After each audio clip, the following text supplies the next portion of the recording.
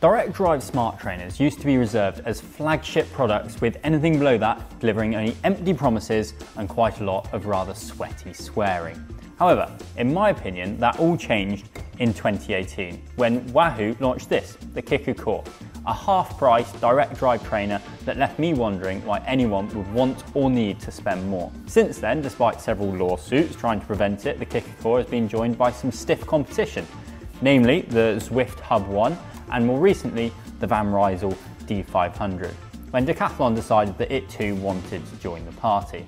So, is the Kickr Core still the one to buy, or is your money better spent elsewhere? Well, we're going to find out.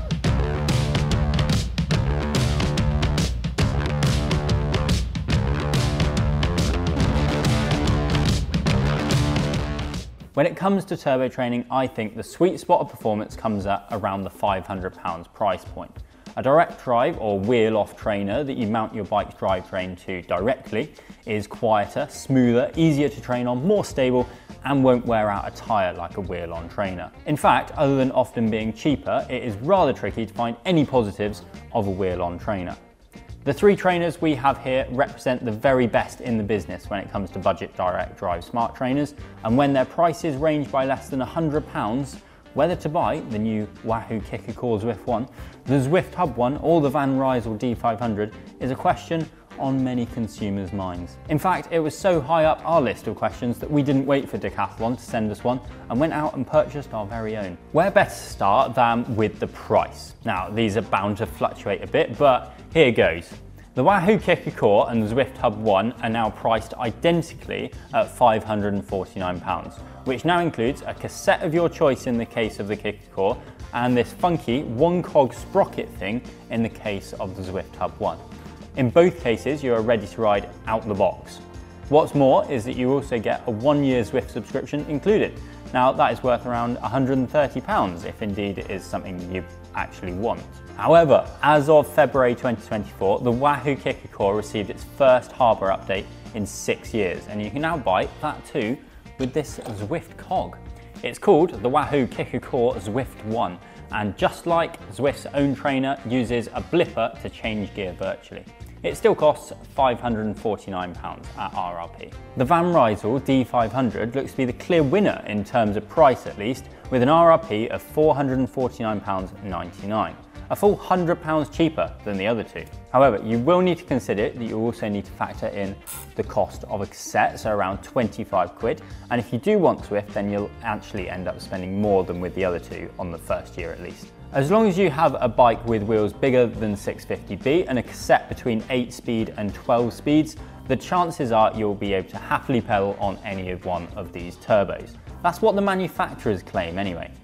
All three come with the spacers, adapters and adjustability to happily take a plethora of road, gravel or mountain bikes. With the Zwift Hub One and the new Wahoo with the really long name, you no longer need to worry about how many gears your bike has when ordering a turbo, and instead you change gear virtually with this little blip box that fits to your handlebars.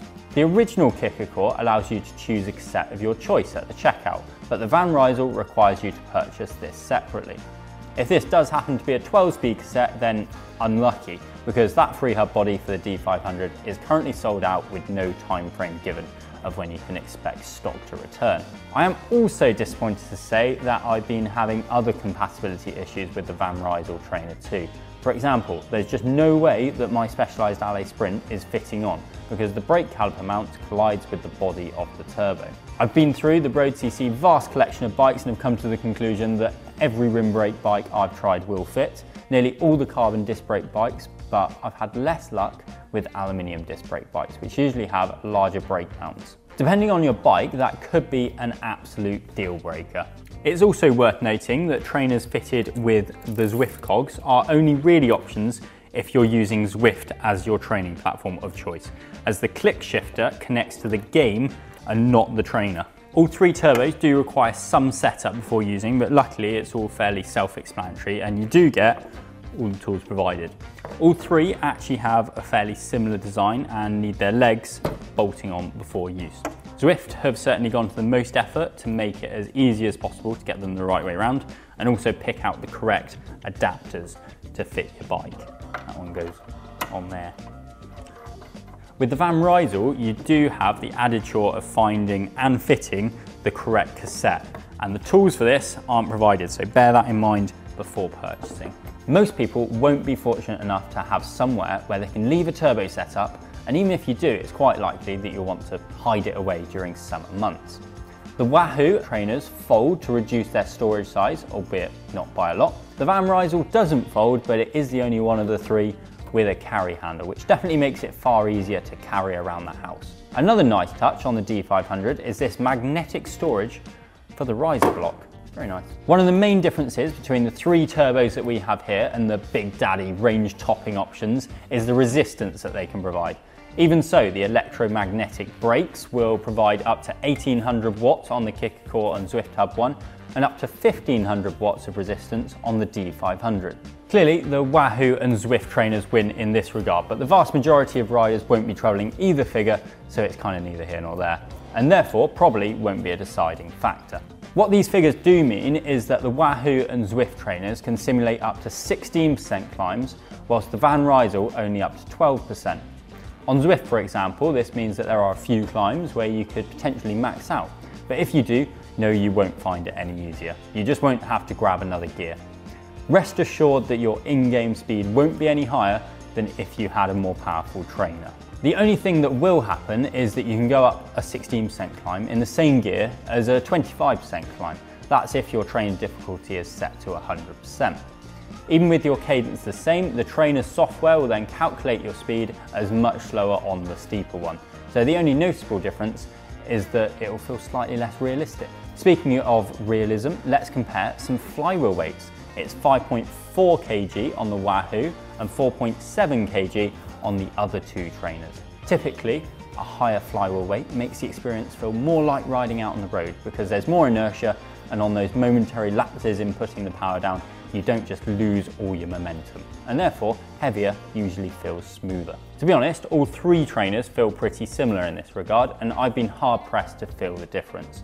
This is an area that all three trainers have mastered and is a big positive for them compared to cheaper competition and particularly wheel-on trainers. Now, there are two parts to this: accuracy, as in how far from the real figure the trainer reads, and reliability, which is how consistent that figure is. Let's start with the claimed accuracies. The Wahoo trainer and the Van Rysel D500 claim to measure within plus or minus 2%.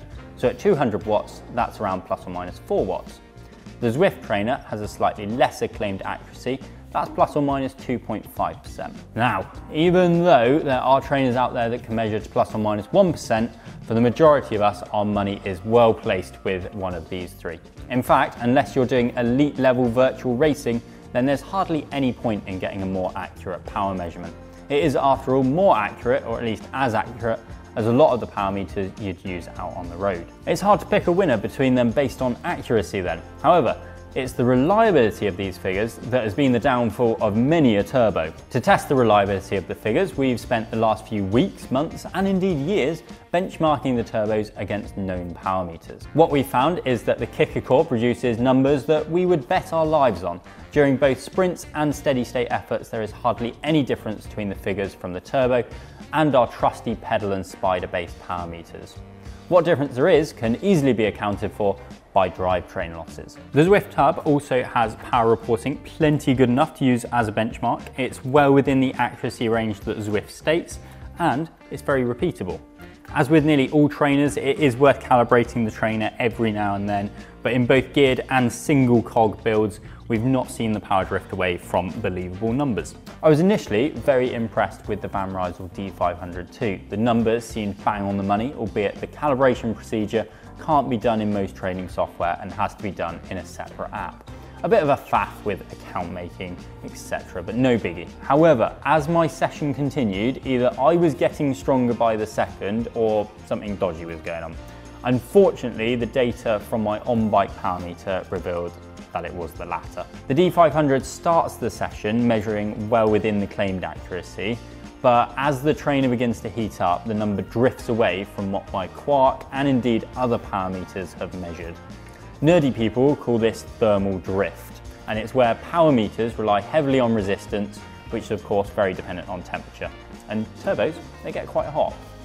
Now, it has to be said that this used to be just the semi-accepted norm with indoor trainers, and it's only the likes of Tacx, Wahoo and Elite's excellent recent trainers that have seemingly solved this problem. The problem with the Van Rysel isn't bad enough to completely write off the D500. It is still functional, and the scale of the problem is far, far less than on some other trainers I've used, but it's an area where the Wahoo and Zwift are clearly leading the way. Our final test criteria is the ERG mode capabilities. So if you're not after this feature, then feel free to skip ahead to our final verdict. ERG mode, or ERG mode, holds you at a set power, for example, in a training session, no matter what gear you're in, and changes the resistance based on your cadence to hold you at that magic number. This used to be the absolute Achilles heel of many a smart trainer, but they're all really quite good. All three of them respond to interval changes quickly, but which one is the best? Well, my vote once again goes to the Kickr Core. During my sessions, I'll be nicely held at my new power target within about 5 seconds. The Zwift Hub lags behind slightly, but there's no overshooting, and the D500 is also quite good, but not as good. On the Van Rysel offering, I'll be held at my new target power within about 15 seconds, which isn't a problem on longer efforts, but does make doing short efforts in a workout a little bit trickier. So, which one would I have? Personally, I'd still take the Kickr Core, the version that comes with a cassette. It is statistically the best turbo here. The accuracy and the ERG mode rivals turbos that cost twice as much, and it punches well above its weight. You can now buy it with virtual shifting thanks to this Zwift cog, and you can read our full initial impressions over on the road.cc website. But even though it is very good, it's not personally something I'd go for unless you've got multiple bikes with different speed group sets that you want to run on the one turbo, as you're limited to only using it with Zwift. If that is the case and you have multiple bikes sharing a turbo, then I'd probably go for the Zwift Hub One instead. It's physically very similar, has similarly excellent performance, and is quiet and uncomplicated. It's probably the easiest smart trainer to set up and use if you want to use Zwift, and also promises to wear your chain a little bit less.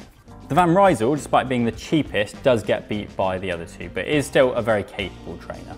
In the real world, it's unlikely to actually work out much cheaper, not by the time you've brought the correct cassette and splashed out on Zwift, like many of its customers will anyway. My one word of warning with Van Rysel is to check your bike compatibility first. Perhaps I just got unlucky, but I'd have been annoyed if I'd shelled out and then couldn't fit my bike to it. 5 years ago, the ERG mode capabilities, power measuring accuracy and calibration nuances would have been easy to ignore, but in 2024, they are a small step behind the leaders in the sector.